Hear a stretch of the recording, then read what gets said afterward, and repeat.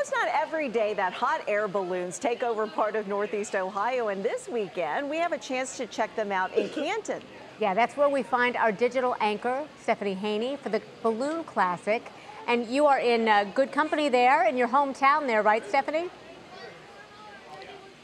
That's right, Christy and Lena. You know I love this time of year. This is one of my favorite times of year in Canton for the Pro Football Hall of Fame Enshrinement Festival, and the Balloon Classic presented by Allman is always top of my list. We're going to learn a little bit more about some of the cool things happening here with Vice President Colin Floyd. She is with the festival. Colin, we've got some celebrities in our presence. The Budweiser Clydesdales are here. Tell us a little bit about that. Well, we've got the Clydesdales here for 2 weeks this year, and we looked back in our festival history, and we cannot find when they've ever been here for 2 weeks. So we are so excited to bring them to the people of Canton for just watching the joy on people's faces has been so fantastic. And they're going to be here every day, 7 a.m. to 7 p.m. You can come and see them for free, which is really great. And you can see them out in the county, too. They're going to be going on some one-horse shows.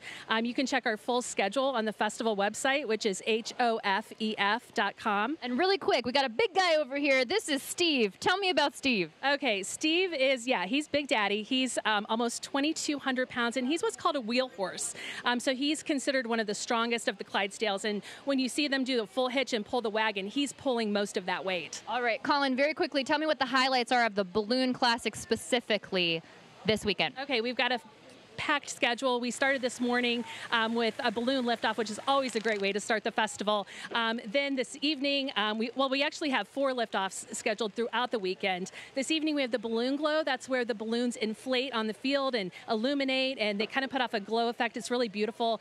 Tomorrow at 8 a.m. we have our Up and Away 5K. The past couple of years, the balloons have actually lifted up during the 5K, which has been quite the sight to see. There is so much going on. I want to bring in Todd Hawk over here. He is the general chair of the 2023 Pro Football Hall of Fame Enshrinement Festival. Todd, you've been involved for about 24 years now. Tell me what you've seen change over that time with the festival. It's just a lot of good things happen in the community, and I see a lot of events grow and people come, and more people come from outside of our community to be part of all the things that we do here locally. And to put this all on with a bunch of volunteers like we do, it's a unique experience. Tell me a little bit about that. All of the people involved in making something like this happen here in Stark County. It's thousands of people that get together and give of their time. They're all volunteers. They're here of their own volition. They don't have to be here.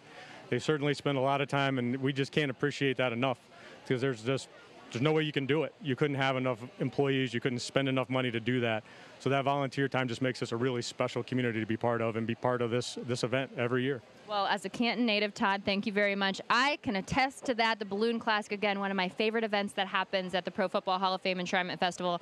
There's fireworks on Saturday, everybody. It's free to get in. Parking is $10 if you want to park on site. And I can tell you, too, from living here for a long time, people park in the community areas as well. So, Lena and Christy, it's a wonderful event. And the balloons are absolutely beautiful. Oh, yeah. Not an event you want to miss. Oh, yeah.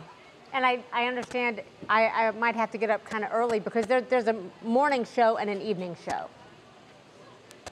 That's right, 6:30 a.m. and 6:30 p.m. So they'll launch tonight at 6:30 p.m., weather permitting, and then also 6:30 a.m. Saturday morning, 6:30 p.m. Sunday, 6:30 p.m. Saturday night, and then 6:30 a.m. on Sunday as well to kind of close things out. That's worth getting up for. Yeah, I'll for say. Sure. Thanks so much, Stephanie.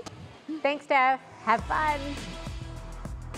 Well, don't forget, this is all in preparation for Enshrinement Week at the Pro Football Hall of Fame. All next week, 3 News at 5 will be live from the stadium as we prepare for former Browns player Joe Thomas to be enshrined.